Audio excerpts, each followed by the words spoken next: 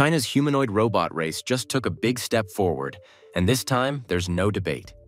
A new video from EngineAI is spreading everywhere, showing the full-size T800 robot delivering a strike so strong that the company's own CEO is knocked off his feet. There are no effects, no edits, and no tricks. It all happens in one clean shot. At the same time, Tesla's Optimus fell during a live public demo, raising fresh questions about balance and control.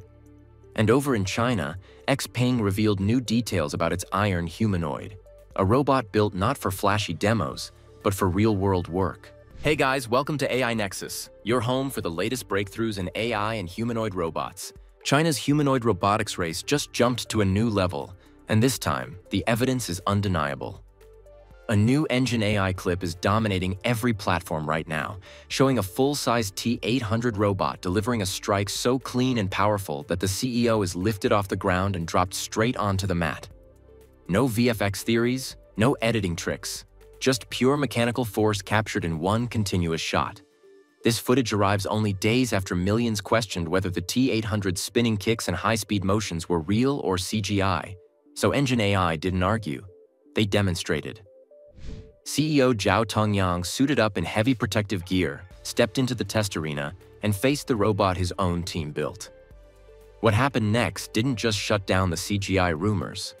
It shifted the entire conversation about what modern humanoids are actually capable of. As Zhao positions himself with a padded shield, the T800 stabilizes, aligns its stance, and fires off a precise, high-torque kick. The impact sends Zhao airborne instantly. This isn't reckless force, it's controlled power. Pay attention to what happens after the kick. The robot doesn't wobble. It doesn't flinch. Its balance resets in milliseconds thanks to gyroscopic sensors and a real-time control loop engineered for combat-grade stability. This wasn't a publicity stunt, it was a stress demonstration. EngineAI's way of proving that the T800 is built for force, unpredictability, and dynamic motion, not just simple walking demos. All of this leads directly into their upcoming Robot Boxer event on December 24th, where these machines will take on a series of controlled physical challenges. What EngineAI just proved with the T800 isn't about violence or spectacle. It's about trust in physical intelligence. Once a humanoid can deliver force, recover balance, and remain stable under impact, the conversation shifts from can it move to can it operate safely around humans? That same question sits at the core of another major Chinese project, one that isn't focused on combat, but on long-term integration into everyday human environments. XPeng's humanoid roadmap just became a lot clearer. At the 2026 Geek Park AF Innovation Conference, XPeng CEO He Xiaopeng stepped on stage and broke down the reasoning behind one of China's most ambitious robotics projects, the iron humanoid. And instead of talking about hype, he focused on the fundamentals. Why a humanoid shape matters, what data will power it, and how XPeng plans to avoid the mistakes other companies make. He Xiaopeng explained that the world is built for humans. Our doors, our tools, our workspaces, everything. So if a robot is going to operate in those spaces without redesigning the entire environment, the form factor has to match us. That's why XPeng chose a human-style frame. Universal compatibility. No special stations, no custom layouts, just plug a humanoid into the world we already use. The second pillar is data. XPeng's robot isn't starting from zero. Decades of human behavior videos, motion datasets, and real-world demonstrations create a massive training foundation. A humanoid body means it can directly learn those patterns instead of translating them into a non-human form factor. More data equals faster learning and more reliable autonomy. Then he revealed the part that stole the show, the engineering inside iron. XPeng built a flexible, multi-joint mechanical skeleton that mimics human anatomy, especially the spine. That bionic backbone lets the robot bend, stabilize, and shift weight the way a person does, a critical requirement for safe movement around humans. He Xiaopeng made one thing clear. XPeng isn't trying to build a niche robot that does one task. Scalability is the endgame. A general-purpose humanoid that fits anywhere people work, retail floors, office environments, hotel lobbies, and beyond. The message was straightforward. Iron isn't just a flashy demo robot. It's XPeng's attempt to build a platform that can live and operate naturally in human spaces, powered by data, shaped by biology, and designed for real-world scale. XPeng's philosophy highlights something critical. Building a humanoid isn't about flashy demos. It's about compatibility, data, and scale. And that same logic is exactly what Tesla has been pushing with Optimus. Different companies, different execution, same end goal. A humanoid that works in the real world, learns from massive datasets, and eventually becomes affordable enough to deploy everywhere people work. You remember Tesla's big shareholder meeting this November, where Elon Musk revealed the first details of Optimus Gen 3 coming next year and said this robot could change humanity forever? That announcement set massive expectations. Tesla made it clear that Optimus isn't just a prototype anymore. It's a long-term vision of affordable, scalable humanoid labor that could reshape entire industries. Now, fast forward to Miami, where Optimus showed up for a public demo, and things took an unexpected turn. During the event, Optimus was handing out water bottles, interacting with the crowd, even doing a little dance routine. Everything looked smooth, until it suddenly lost balance and fell backward. And just as it dropped, the robot's hands moved toward its head. Almost like a person removing a VR headset, even though Optimus wasn't wearing anything. That single motion triggered instant online speculation. Was this a remote-controlled moment? Here's the thing. Robots fall. Every company in this space deals with stumbles. The unusual part was the gesture, not the fall itself. And the timing made the conversation louder. Just days earlier, Tesla had posted polished lab footage of Optimus walking with near-perfect balance and performing martial arts-style motions. So the contrast caught everyone off guard. Elon Musk jumped in quickly, denying any remote control and sharing more martial arts clips with the caption, "AI, not teleoperated." The technology behind Optimus is real, and the progress is visible. The Miami stumble doesn't erase that. If anything, it highlights what every robotics company already knows. Humanoid movement in the real world is one of the hardest engineering challenges on the planet. Tesla is still pushing toward a mass-produced humanoid at around $20,000, a price point that could change the industry overnight. Musk has even talked about factories where robots help build more robots. It's ambitious, but Tesla has a track record of scaling tech faster than anyone expects. For now, Optimus is still one of the most promising humanoid projects in the world. The vision is massive, the pace is aggressive, and even with a stumble, the momentum hasn't slowed down. While Tesla focuses on human-like form and cost reduction, other companies are questioning a deeper assumption, that humanoids must look like humans at all. Because once robots move from demos into factories, efficiency starts to matter more than resemblance. And that's where a radically different approach emerges. One that abandons imitation and instead redesigns the humanoid specifically for industrial dominance. Medea didn't just upgrade a humanoid robot, Medea multiplied it. Traditional humanoid robots come with 2 arms because they are built to copy the human body. 2 hands, 2 tasks, limited reach. Even the most advanced robots, Optimus, Figure 02, Unitree H1, all follow this same template. They try to solve human problems with human hardware. Miro U throws that limitation out the window. With 6 arms, Miro U can do things no 2-arm robot can even attempt. 2 arms can hold a heavy component steady. 2 more can assemble smaller parts with precision. Another pair can swap tools or prepare the next step. All of this happens at the same time. No pausing, no repositioning, no one task at a time bottleneck. A 2-arm robot has to perform actions in sequence. Miro U performs them in parallel. This alone can transform a production line. Now add Medea's instant tool swap system. A normal humanoid needs to stop, pick a new tool, or reposition. Miro U just hands itself the next tool with a different arm and keeps going.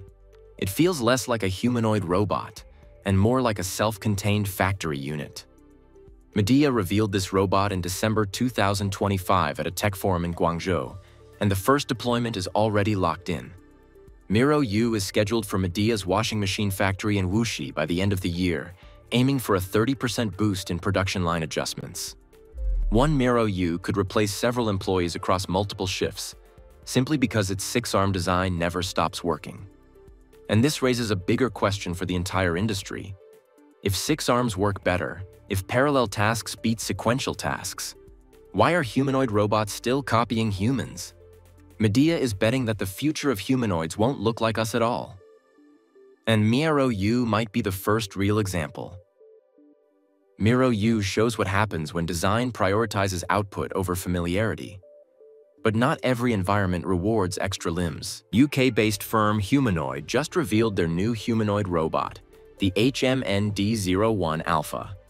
Earlier, the company introduced the HMND-01, a wheeled humanoid focused purely on dull, boring, and dirty industrial work, not home tasks. Humanoid is not trying to build a friendly household assistant. The company is aiming straight at warehouses, factories, and logistics centers where reliability matters more than personality. And now, with the new 01 Alpha, they're taking a bold step into full bipedal movement. HMND-01 Alpha walked perfectly within 48 hours of training, just 2 days. While most companies spend weeks or even months teaching robots to take stable steps, this robot was already moving confidently as if it had been doing it for years. At 5 feet 10 inches tall and 198 pounds, the Alpha is human-sized, which means it can fit through doorways, climb stairs, and work on uneven floors where wheeled robots usually fail. But here's where things get wild. Humanoid built this entire robot from scratch in only 5 months. In the rest of the industry, developing a bipedal prototype normally takes 18 to 24 months. So how did HMD speedrun this process? The company used NVIDIA Isaac Sim and crammed 52 million seconds of simulated walking practice into just 2 days. That's basically 19 months of walking experience compressed into a weekend, like uploading years of training directly into the robot. Thanks to that simulation-first approach, the HMND-01 Alpha can walk forward, backward, sidestep obstacles, spin, squat, and even hop. It moves at around 3.4 miles per hour. And while the wheeled version is faster, this bipedal model dominates environments filled with stairs, tight corridors, or cluttered industrial floors. During stress tests, even when pushed hard with a pole, the Alpha stumbles but catches balance immediately. No dramatic falls. It runs for 3 hours on swappable batteries, lifts 33 pounds with both arms, and comes in at a price of $120,000. HMND expects the first deployments to roll out across warehouses, distribution hubs, retail stores, and manufacturing lines. HMND's rapid development proves that humanoids can move from simulation to deployment faster than ever before. But individual breakthroughs only matter if they scale. The next real milestone isn't walking, balance, or speed, it's production. And that's where one Chinese company just crossed a number that turns experimentation into industry. Agibot just hit a milestone that shows how fast the humanoid industry is scaling: 5,000 robots manufactured. The company marked the moment with a live-streamed factory event where co-founder Peng Jihui rolled out the 5,000th unit on stage, a Lingxi X2. And to make the reveal unforgettable, Agibot handed the robot to actor Huang Xiaoming, complete with a special Xiaoming mode personality tuned to match his gestures and sense of humor. The actor stepped forward to test the robot's motion learning system. Every move he made, the robot copied instantly. Quick poses, fast changes, small gestures. The crowd absolutely loved it, but the real importance of this moment wasn't the performance. It was the number. Hitting 5,000 units shows that Agibot can mass-produce humanoid robots, not just build prototypes. Here's how those 5,000 robots break down. 1,742 Expedition A-Series full-size models. 1,846 Lingxi X-Series Agile Compact robots. 1,412 Spirit G-Series task-focused units. And these systems aren't collecting dust in warehouses. Agibot robots are already being used across 8 job categories, including reception, stage performances, manufacturing, warehouse logistics, security patrols, commercial cleaning, AI training data collection, and education research. During the event, Peng Jihui explained why the milestone matters. Reaching 5,000 units proves their supply chain, design consistency, and production quality are holding up at scale.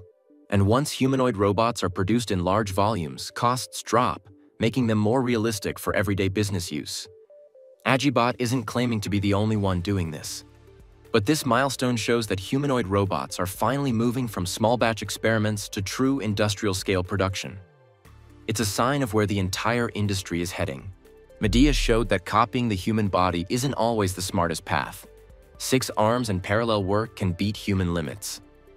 Humanoid proved that training timelines are collapsing, with years of walking experience compressed into days.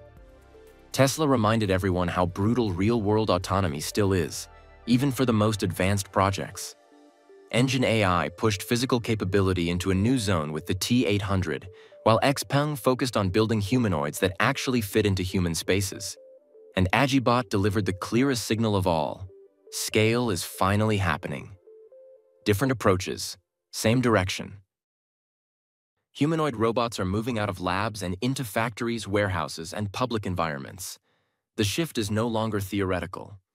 The real question now isn't if humanoid robots become normal, it's how fast and which designs survive.